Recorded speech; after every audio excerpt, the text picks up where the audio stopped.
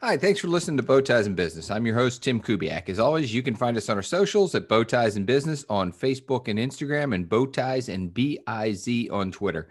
You can find me at Tim Kubiak just about everywhere, including Twitter, LinkedIn, and of course, timkubiak.com.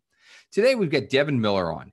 He's an attorney who just loves startups. He established his own startup while earning a law degree. He also has an MBA. And since then, he's set up several more and has enjoyed every minute of it. And he has a real passion for the business model. The prospect of a business startup should always make your heart race. I've been involved in a bunch of them. And once you get it in your blood, there's nothing like it. In addition to being an entrepreneur, Devin is also a patent and trademark attorney. His law degree, master's in business administration. He's also got an EE degree, an electrical engineering degree, and a degree in Mandarin Chinese.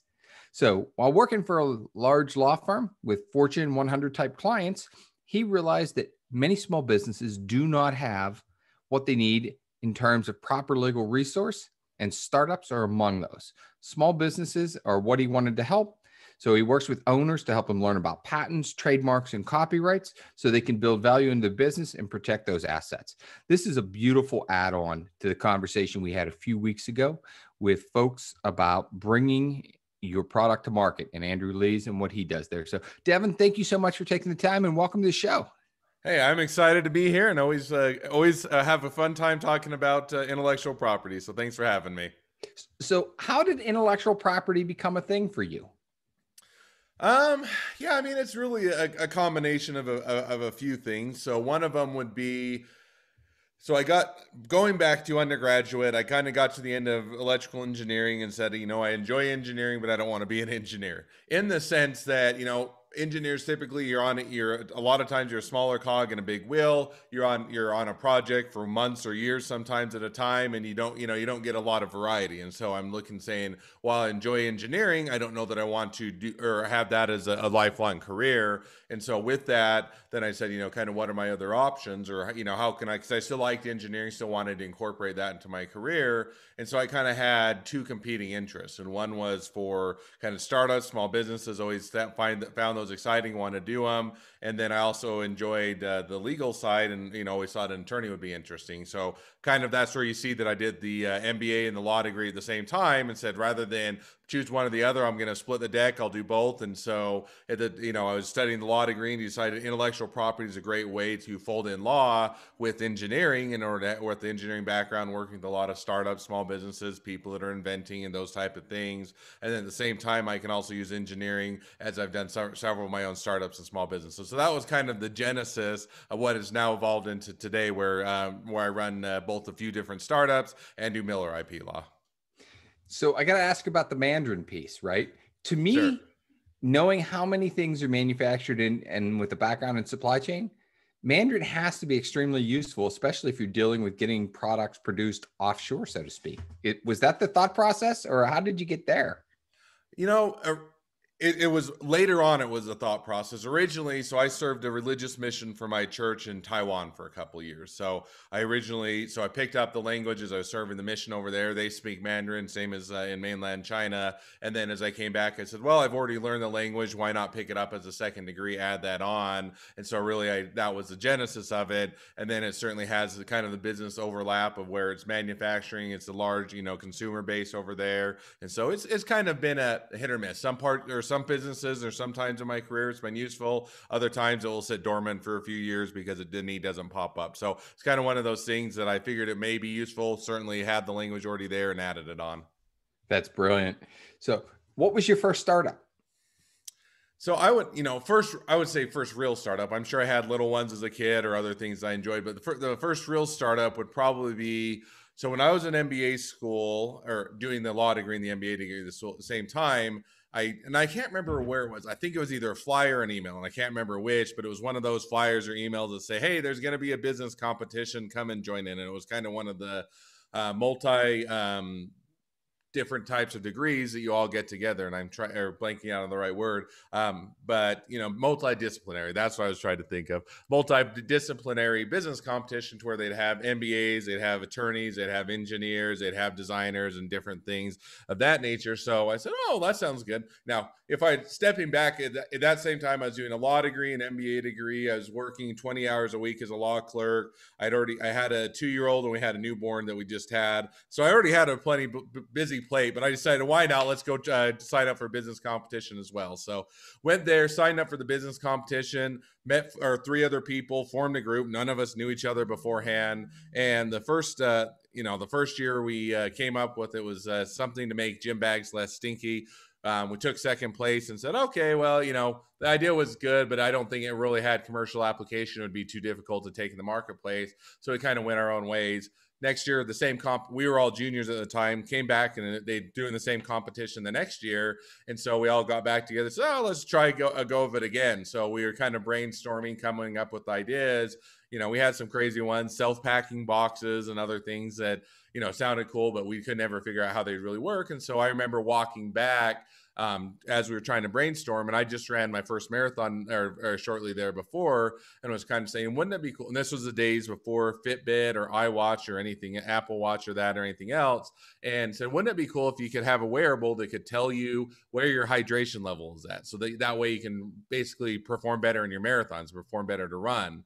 And so I said, oh, that would be, you know, a cool idea. So I called up my dad that had some experience in engineering as well and done medical devices, and kind of pitched the idea to him. Did the business I remember we went home over Christmas break. I was in Cleveland. He was in Utah at the time. Went home over Christmas break. We prototyped it up, mocked up something, and got on the workbench over Christmas break while I was home. Came back, and then we entered in the business competition and took second place, and a little bittersweet in the sense that I think we had the better business, but because the people we lost to had already entered in multiple years, they had more money to reinvest. And so it made it difficult to compete. Nonetheless, bought out all of us partners, or the people that were in the business competition with me, were all going different ways. We're all going to different places after we graduate. And so this doesn't make sense. We're not going to be able to run a business, you know, or do anything with the idea when we're spread out across the country. So I said, how about I take my portion of the proceeds, buy everybody else out? And so that's what I did. So I bought all the other partners out on the competition, and took that and continued to build it. And I did it for several years, continued. It's still an active company today. It's pivoted a bit, married up with some other companies, but it's still continuing on, still utilizing the technology. So that was a long answer to a short question, but that was kind of the first business that I really got involved with and still actively involved with to today. So got to ask, how many full marathons have you done? Let's see. I've done one. I'd have to think about it. It's probably 6 or 7 by now. And how many times were you half crazy? I think anytime you do a full marathon, you're full crazy. Half crazy, I think I've done a couple. So I started out doing a couple half marathons, and then I usually try and I haven't been as consistent as I want. I usually try and do about 1 a year. So I haven't always made it my goal of 1 a year, but that's kind of been the goal. That's a good goal, right? It's enough to keep you in the training cycle, but not enough to kill your body.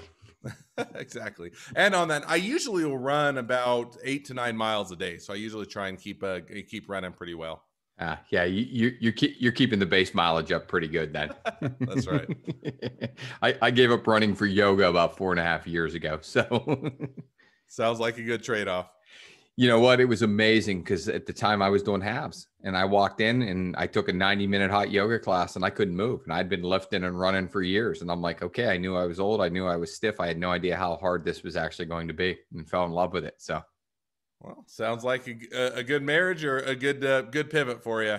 It was a good pivot. Yeah, I definitely feel much better for it because I was beating my body up pretty good. Let's talk about the small business owner, right? You work with small business owners. You work with startups. When should people show up and have a conversation, right? I've got this idea. I've got it to market. How soon? How late? The easy answer, the quickest answer is as soon as earlier the better is the default answer. Now I'll give you a little bit of caveats to that. If all you have is, hey, I had this idea yesterday, I haven't done any research on it, I haven't even Googled to see if anybody else has done it, and all I have is it's a great idea and I get excited about it, probably a bit early to go to an attorney or to start talking with them, because they're not going to be able to give you any meaningful advice. So in general, if you have an idea and you're saying, hey, I think there's something to this, I think, I'd like to do something with it, then at least do a bit of a research on it, see if there's anybody else that's done that. I mean, it's shocking to me, or it shouldn't be shocking because it happens enough, but people come into my office and they'll say, I have this great idea, and, can we protect it? And I says, well, just out of curiosity, have you ever done any research? Have you Googled it or seen anybody else that's done this? We'll take 5 minutes, and sure enough, it's already popped up. Somebody's already come up with it. It's out on the marketplace. And so it says, well, unless you can either want to just directly compete with them and there isn't any patents or other protections going to bar you, you can do that. But in that case, I can't, you're just going to compete or on sales and on marketing and on other things. And in that case, it's probably not something that I'd help with, or you need to develop the idea further. So develop the idea, do some research on it, see what the marketplace is, see if there's an actual demand for it, see if you can make a profit on it, do those kind of research. And then as soon as you kind of have that research in hand, then I'd at least go and engage an intellectual property attorney. Now it may still be too early on, and we may say, hey, you're really 6 months early, 3 months early, go do these things, or this is where it needs to be at before we can really help you. But at that point, you can at least have that strategy, that roadmap to say, okay, now if I do continue to pursue this, if I want to do something, now I know this is when I should go and engage an attorney or think about these things. And I kind of have this strategy in place. So generally the earlier, the better, but do a little bit of research before you just run off with an idea. How innovative does an idea have to be? Does it have to be net new? Can it just be a better mousetrap? Is there a percentage of a better mousetrap it needs to be? So that would probably be, so giving just a very quick baseline. So intellectual property includes kind of 3 different things: patents, trademarks, copyrights. So patents are for inventions. It does something, has a functionality. It's a device, it's software, it's something of that nature. Trademarks are going to be for brands. So anything that's a brand, it's a catchphrase, it's a logo, it's a name of a company, name of a product, that'd be a brand. Copyrights are going to be creative. So book, a movie, a picture, a photo, a sculpture, a podcast, a whatever you want to do, anything that's creative. So now your question is probably more on the patent side of, when should you be able to protect it? First of all, there is a myth, and you'll see it every once in a while pop up on TV of, hey, it just has to be so much different, 10% different or 50. And there's all sorts of, that's a myth in the sense that there isn't a percentage that has to be so much overlap or so much different. The one that I always like, and I love the show Suits. It used to be, it's on USAA. They went for a while, and they had one episode that was on patents, and like, oh, it has a 15 or 20% overlap with this other one, and we have to get it down to 15. I'm like, there is absolutely nothing to do with the actual law in reality, but it was made for a good episode. So as far as now what it has to be as far as actual patentability, so there's a couple different standards as to patentability when you're looking at whether or not you can patent one. One is what's called novelty. Novelty is basically, has anybody else ever created this? If somebody else has already invented it, if they've created it, then you can't get a patent on it because it's already been invented.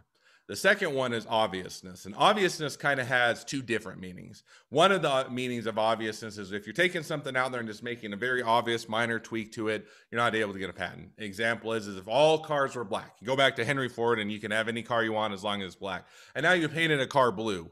Just because you painted it, technically it's different. There wasn't a blue car before that, or there wasn't a Model T in blue before, doesn't mean that it's novel or it's patentable in the sense it's a very obvious variation. People say, yeah, you could paint a car blue and it's not going to be, add anything new or anything unique. It's just different. And so you can't do that. The other meaning of obviousness is if you're to take 2 or more things that are already out there in the marketplace, put them together in an obvious way. Again, you're not adding anything new. You're just taking a couple things out there. You're putting them together. So those are kind of your 2 standards of patentability. If you can create something that hasn't been made before and you can do it in a non-obvious way, then it's generally patentable. And there's a few caveats in there that you could dive in a bit deeper, but that gives you a pretty good rule of thumb. Give you kind of an example. You asked on, can you build, the better mousetrap versus building the original mousetrap? Yeah, absolutely. So give you an example. Let's say we go back to 1950, 1940, whenever they originally came out with the original TV, right? So you had black and white TV. transmitted across, families and living rooms all over. People had black and white TV. And then you said somebody else came along, obviously, and created color television. Well, you had black and white TV. Color television builds on top of the black and white television, but it's novel, it's unique, it's not obvious, and so it's still patentable. Now, how does that work? Basically, whoever owns a black and white television can stop the color television from making something because they have the underlying technology. Vice versa, the person with the color television patent can stop the color or black and white television from making color television. So they kind of now have to license, they have to work together or otherwise leverage it. Otherwise, they tend to block each other. So that was, again, a long answer to a short question, but it gives you a little bit of insight. Along that lines, at a point, when do components become just general? So we'll stick with the televisions, right? They used to have tubes. So am I licensing my tube technology to all the other TV manufacturers? Or if they invent their own tubes, am I out? Oh, this is a simple question, but it's not a simple. It depends on how broad of patent you get, right? So patents can have different scopes. And the way they do it is, let's look at what other people patent. So let's say you were the very first inventor of the tube technology, right? You were the one that came up with the vacuum tubes. They worked great, and nobody else had ever thought of vacuum tubes. And you got a broad patent. You were able to get a box out a lot of. Then probably everybody has to funnel through you.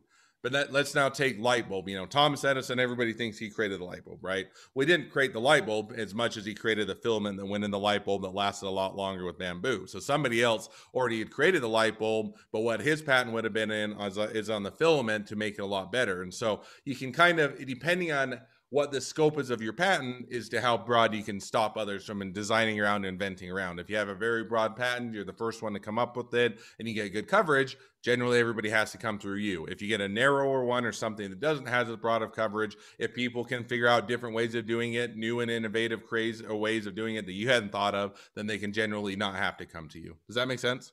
Makes perfect sense. When does something actually become intellectual property? Is it at the idea stage? Is it at the production stage? Is it at the market stage? So it depends on whether we're talking patents, copyrights, or trademarks, right? Because there's kind of different definitions. So I'll give you kind of the short answer.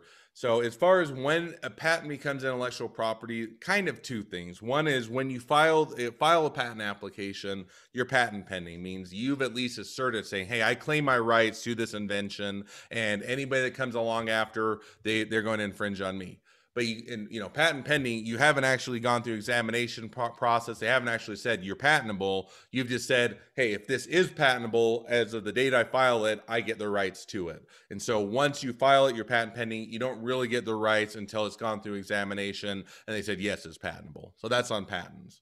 Trademarks are going to be one that generally it's not until you file the trademark. Now, there are some common law rights or state law rights that you get inherent when you start using a trademark, regardless of if you file for a federally registered trademark.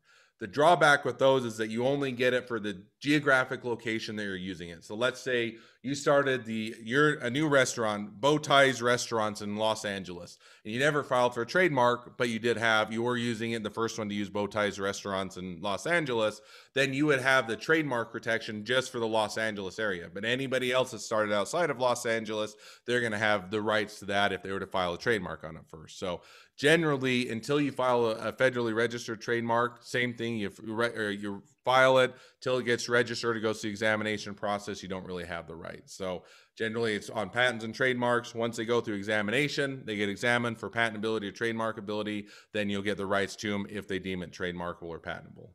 Now, copyrights are the special, if I would say, of the three, in the sense that copyrights, you do have your inherent rights as soon as you create it. So if you make the sculpture, you take the painting, or you make the painting, you take the picture or anything else, once you put it, and they would say put it in a tangible medium. So you take the picture and it's now an actual taken picture, or you make the sculpture, you write the book, then you have the rights to that copyright. You don't have to file it. You don't have to register it.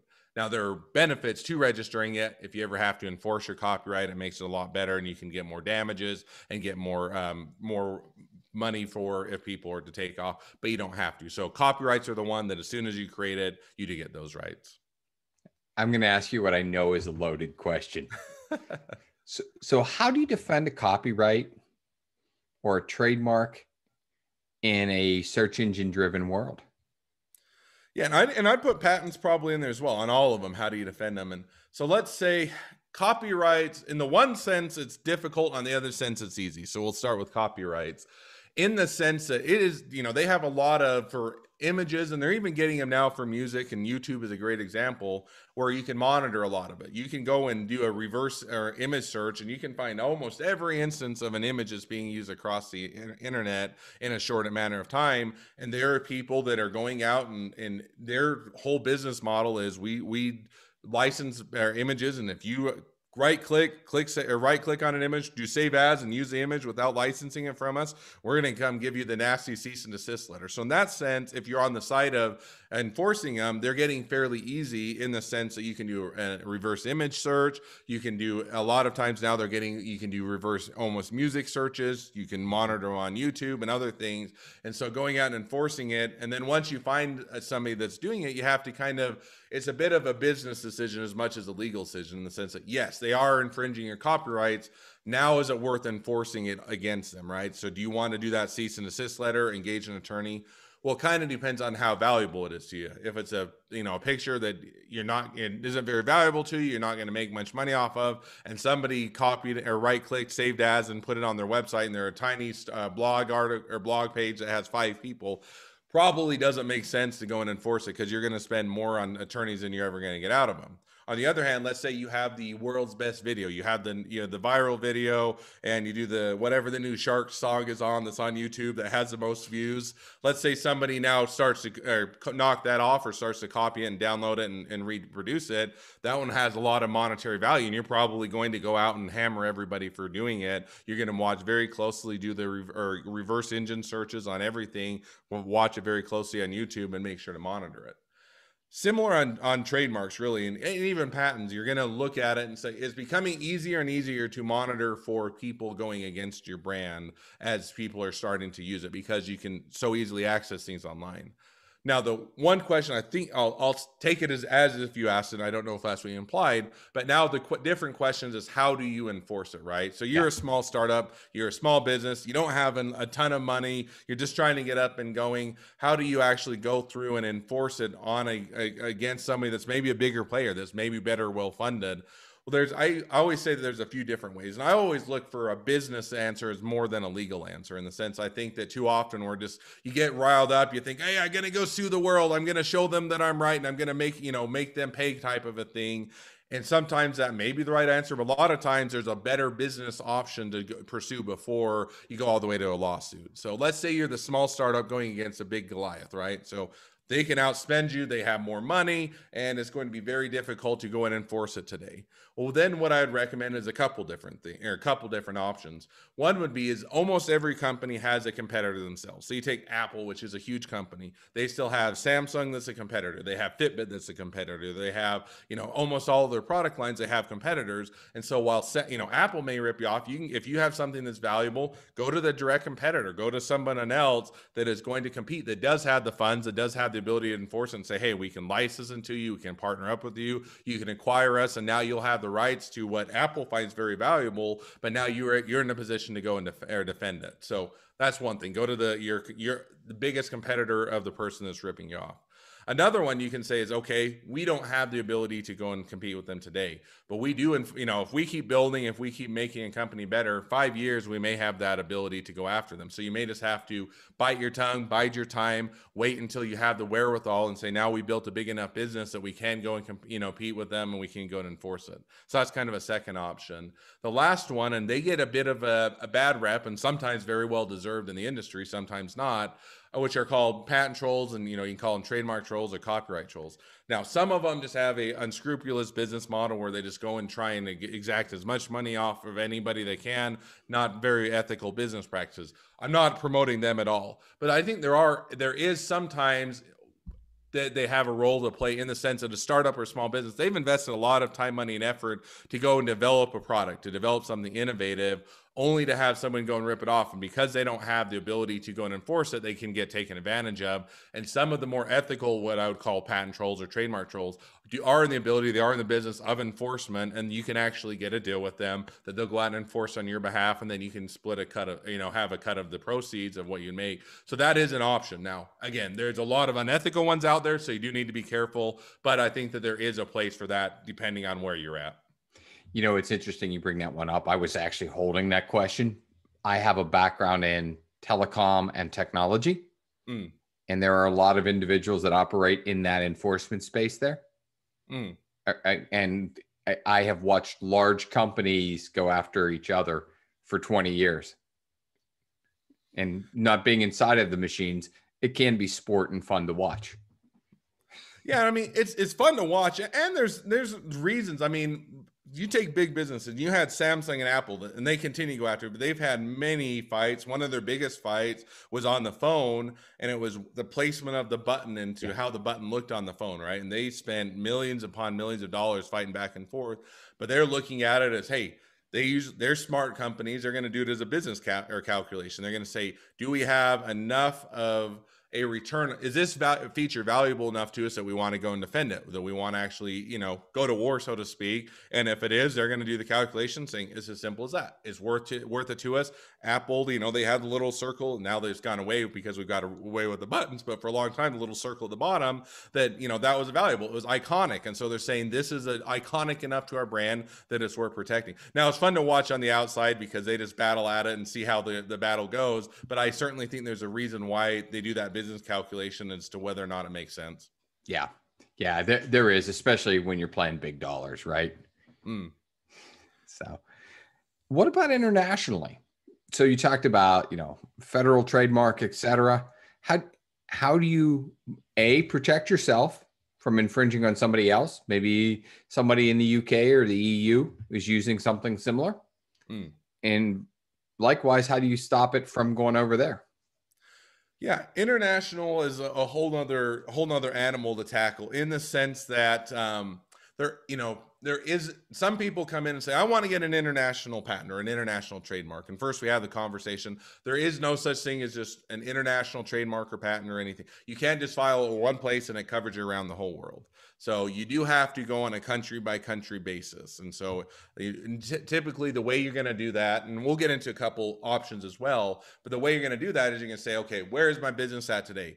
Is my target market 90% in the US and 10% is everywhere else? And probably it just makes sense to focus on the 90% in the US so you can get protection there. The other 10%, you're just going to have to compete on brand or other things, and it probably isn't a worthwhile investment. And take that as an example. I work with some medical device companies, and US is a huge market for medical devices. We spend the most money as a country. We do the most in development. We have a lot of those things that we really do. It's a worthwhile investment to focus on the US and maybe the EU. And those are really your two target markets. And then you say, other countries, great to have. We'll still sell into them. We'll just have to do without protection because they don't represent enough to make it worthwhile investment. On the other hand, if you're saying we are, 15% US, 15% in the EU, 15% in Australia, 15% in Japan, then you're going to have to say, okay, we've had a market spread off across in other countries. Let's target the countries that are going to make sense for us and go file in those. Now, within there are a couple caveats. So patent side first, that you can do what's called a PCT application, which is a patent application. And that kind of gives you a placeholder for up to 30 months that you can file your application, get a placeholder in place, and then decide, go in within that 30 months, you can have the option to decide which countries to go into. So you can say, hey, I don't know which countries are going to be important to me today. Let's file the PCT application. I'll take those 30 months, go see which countries it will play out in, where our sales are at, which countries make sense, and then go file into those countries. So you still have to file into each of them separately, but it gives you a bit of breathing room and a bit of time to decide which countries to go into. Trademarks are a bit different. They have similar options. They're not quite as robust as what on the patent side is. The one nice thing is that the EU generally operates as a block. Now, Britain kind of broke off from them. So Now, Hard Brexit and Switzerland are special, right? yep. So most of the EU falls under one block for both patents or trademarks. Now you have to deal with Britain again on its own and separately. But generally, that's the one block that you can go and get a lot of countries in one filing, as opposed to having to file into every single EU country separately. Yeah, and if you've never dealt with operating entities in the EU, there's a bunch of nuances, right? Yep, they are. Oh, excuse me. Let's go back towards entrepreneurship. Founders, creators, maybe great innovators, not good with details. How can someone like yourself help them? Yeah. So, I mean, how can we help? I'll give you how we help entrepreneurs, or how I at least set up the firm to help entrepreneurs is probably a better answer, in the sense that, so I worked for a lot of large law firms prior to starting my own firm. I worked for top 100 law firms. I worked for clients including Amazon and Intel and Red Hat and Ford and others. So big clients. And, those law firms are generally set up, and I understand why, but to focus on the bigger clients, in the sense that the bigger clients have the most reoccurring revenue, they have the biggest budgets, and they are the ones that you're bringing the most money in that. So, when I set up Miller IP Law, I was really saying, hey, what the clients I really love are the startups and small businesses. And they're typically, if I were to say in the business community, less underrepresented or less represented as far as intellectual property. They don't get the same type of representation. They oftentimes can't afford the same rates or the same budgets. And so it's typically difficult for them to compete on the same level. So when I set up my firm, I said, let's look and see what I can do as I'm structuring the firm to give that same level of representation to those startups and small businesses, but on a level that they can afford, and that and help them to compete. So one of the things that, whether it's us or others, but we do, or certainly do it, is flat rates. Flat rates are nice for a startup or small business, in the sense that they can now budget or itemize, hey, this is how much it's going to cost me in this. Because what's really hard for a startup or small business is you go to a law firm and they say, okay, now we're going to put you in an hourly rate. Well, it's probably going to be anywhere from $7,000 to $10,000. And then you see the bill, and every time you call them, they charge you half an hour for a 5-minute conversation. Every time they respond to an email, it's another half an hour. And so you see, well, yeah, we thought it was 10 to 7 or 7 to 10, but with all the extra things, it's really 12,000. And so now you've got a huge bill that you weren't anticipating, and it just feels like it's ongoing. So one of the things that we do, and I'd encourage, is to look at a firm that does a flat rate fee, so you know what it's going to cost you can budget for it, and you can do the other thing that, that we do that is, I think, that probably the most helpful, to be honest, and is one of the kind of the no-brainers, is on customer service. And, you would think you're in a service industry, customer service should be something you should focus on. And yet, if you were to look at the industry average for law firms, across all law firms, the average is, if you reach out to a law firm, about 70% of the time, they just never respond back to you. They don't return your phone call, they don't return your email, and they just blow you off. Now, if they do respond back to you, which is at about 20 to 30% of them, it takes them 3 to 5 days on average to respond back to you. So that means if you reach out to 10 of them on Monday, you'll hear back from 3 of them by Friday, generally, which is a horrible, aggravating. First of all, you want to give them your money, you need help, you're in that situation, you're having to call a whole bunch, most of them aren't returning, the ones that are take 5 days. So we looked and said, well, what can we do to be different? And so one of the things that, look for, whether anytime you're looking for an attorney, is look for the firms are going to be responsive, that are there to help, to answer your calls, to educate you, to make sure that you know what you're doing, but are quick about it. And so we have a rule in my firm that generally we pick up the phone, we respond to the email right away. If we're tied up, we respond within a half an hour. So 90% of the time, it's either right away or within a half an hour we respond back. And 100% of the time, our drop dead rule is we have to respond within 24 hours. So the longest you're going to wait is 1 day to hear back from us. And so those are kind of, you ask kind of what do we do to help the startups and small businesses, but it's really just saying, what can we do to reduce fees so we don't have a lot of overhead as far as huge businesses, high rises, lots of partner income. We do flat rates, we do customer service. And those are, I think, whether you're looking at our firm or any firm, those are the things, if I was a startup or a small business, that I would start to look at, is to why you would want, what you'd be looking at a firm, is to build what's going to be the most helpful to you. So It's interesting because when I was doing the research for this, one of the things that about knocked me out of my chair was you talk about flat rate. I Hmm. literally hit your website, and for anyone who's listening and wants to see, it's Miller IPI. IPL IPL. Yeah. or Law with Miller's the other way you can go there. Both of them work the same way. Okay, cool. And literally right on the page is your flat fees, Mm. right? Yeah, and it's it's shocking. It's like, okay, then you go to all the other law firm websites. You're like, what is it going to cost? I have no idea. And it's like, it should be one that I think transparency and understanding what things are going to cost you should be a given, and yet it's not. And so when we did it, we said, let's just put what the costs are so they know when they come visit us, when they ask, we can just tell them. And it's not this mysterious kind of what is it going to cost me. It's always going to cost me more than what I think. And yet, as easy as that is, it's an anomaly within the industry. It is. So I literally just lived through putting some stuff out to bid to an attorney in the last 4 months, right? And we shopped it to here's what we need, shopped it to scope of firms, and the variance of answers was unbelievable. And usually you take, especially if they're on a billable or an hourly rate, take what they tell you and take about 1.5 to 2 times what they tell you, because they don't usually they'll charge you for it. But they don't calculate in every time they're going to charge you for an email, every time they're going to charge you for a phone call, every time they're going to give you some additional education. And so it always takes longer and always takes more. And so, yeah, it's interesting how variable it is within the legal industry. You made the comment, staff size, office size, and a focus on service, right? Can you articulate that for somebody who goes, I need, right? Not everybody had to go to Harvard, right? There's a lot of great universities out there that aren't that one. Can you make that same case for the legal profession and for what you do? Yeah, so it's interesting you mentioned Harvard, and that's always, hey, I've got a Harvard attorney, I've got a Harvard law degree. Once you get out in the actual industry, as long as you go to what would be kind of a top 100 law school, and so there's kind of different rankings, different tiers.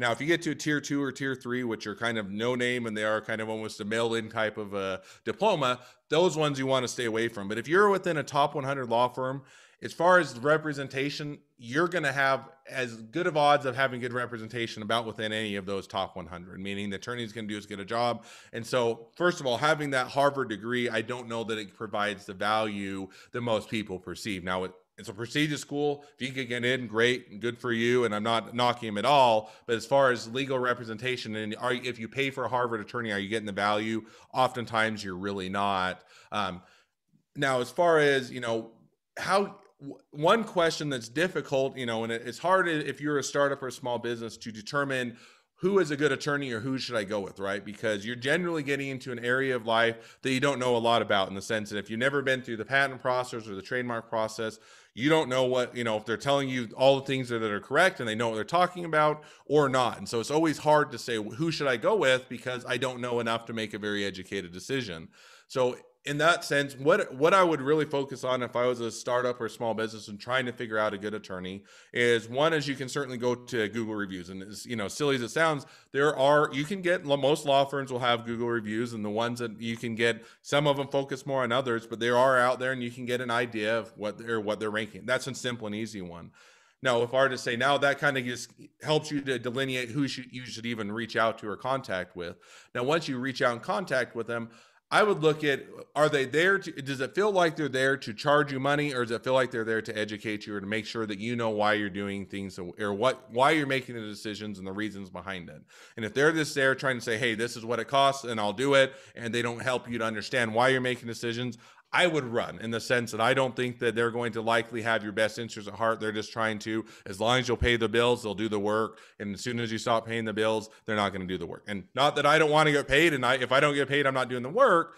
But you want to find someone that has more of the kind of that heart of a teacher, where they're saying, hey, we're going to spend the time to help you understand why you're making the decisions, what the reasons are, what is why is something patentable or not patentable? Why is it trademarked or marketable or not? Is it the right timing? What should you be thinking about? If you're on a budget, what are the kind of the priority list of, if you can't afford everything, which ones should you do? And kind of take that time to actually educate you. And those ones are the ones I think you're going to, that's probably the most representative of a good attorney, is it whether or not they take that time to educate you.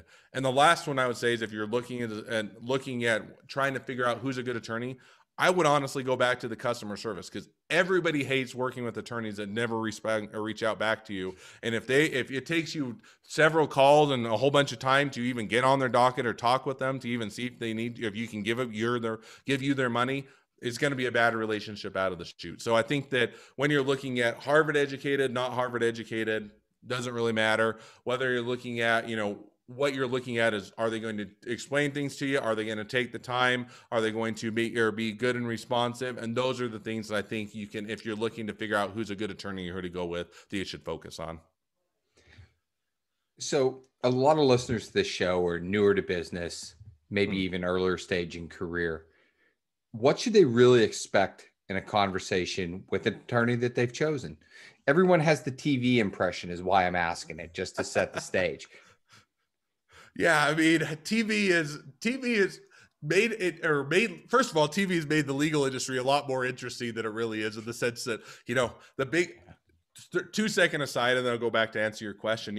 When you see on TV, I filed a lawsuit and we're in court the next day, like, that never happens. First of all, it takes months to get into court, and it's a long, drawn out process. Most cases settle. It's only like 2 or 3% of cases actually make it to court, because all of them settle out of court before then. And so, first of all, TV has wrecked everybody's impressions of the legal industry. Now, I love to watch legal shows, don't get me wrong, but they're not representative of the legal industry.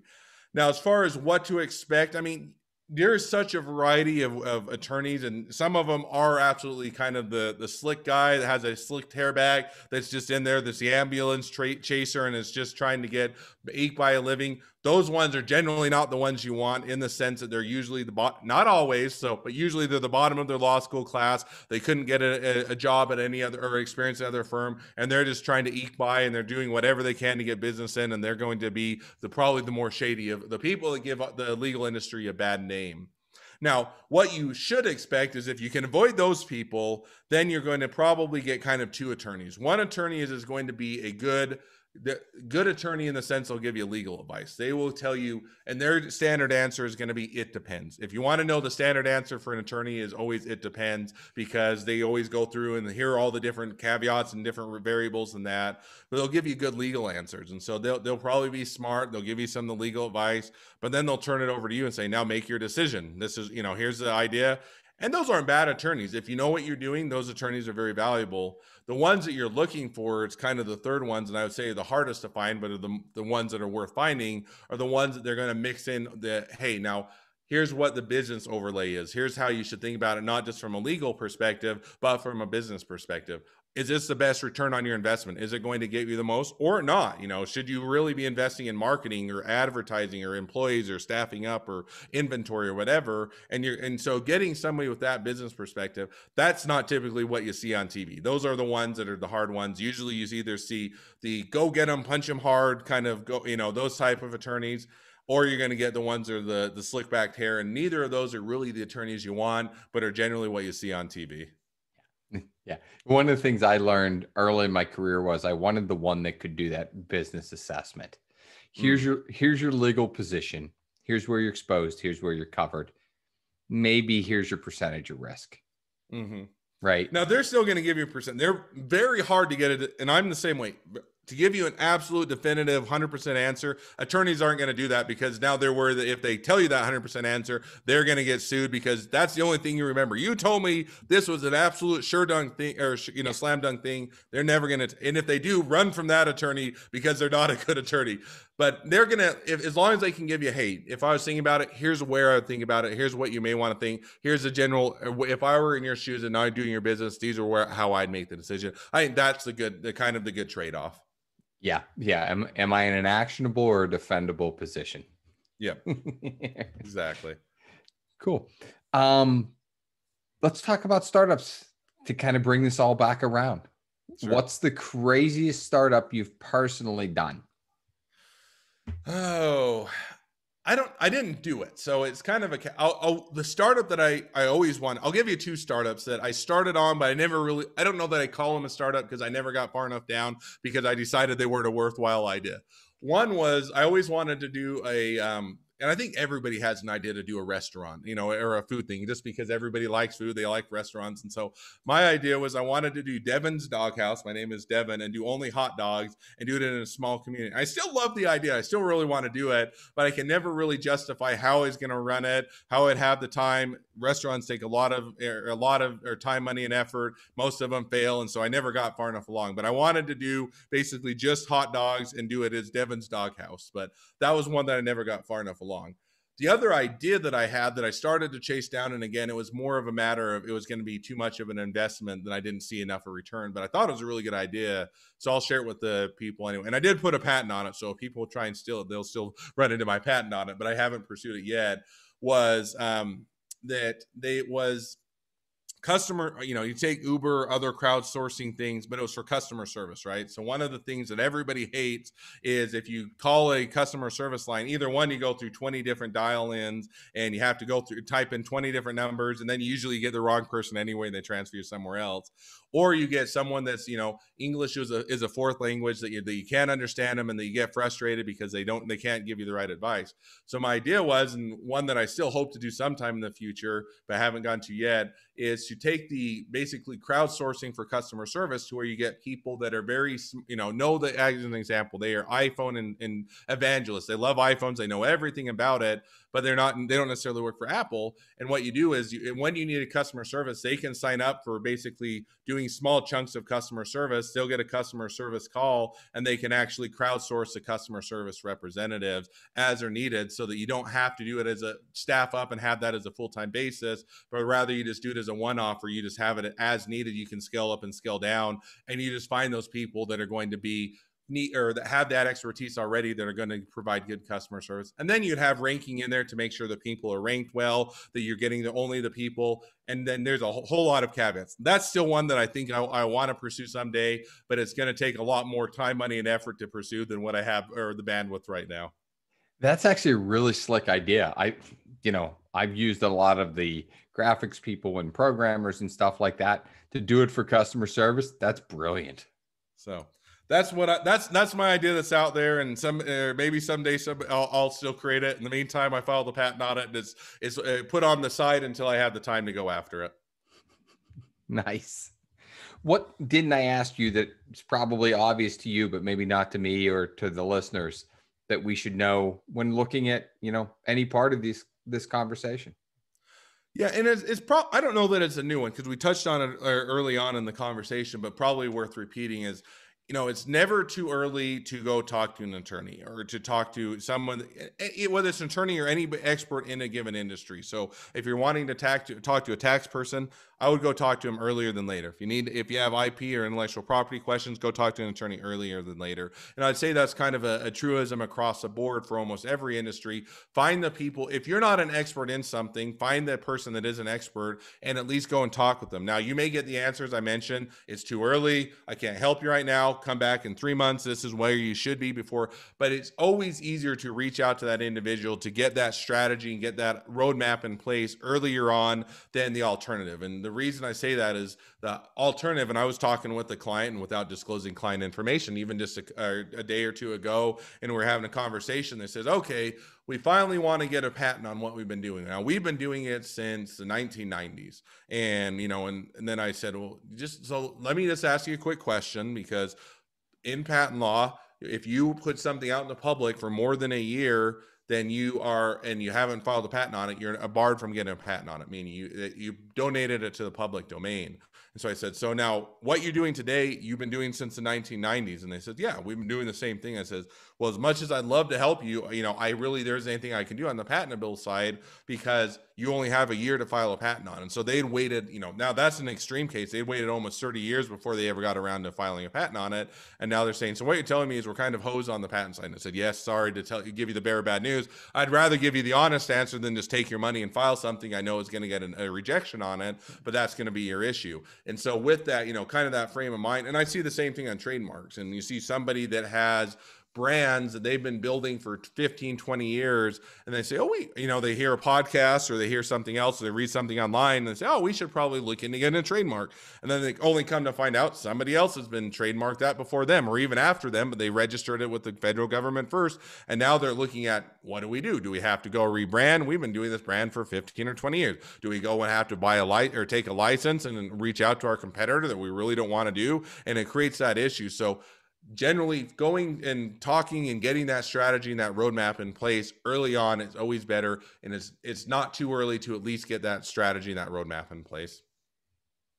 That's fantastic. So for everyone listening, you can go to strategymeeting.com. You can book an initial conversation, obviously in the show notes. So Devin, thank you so much for being here.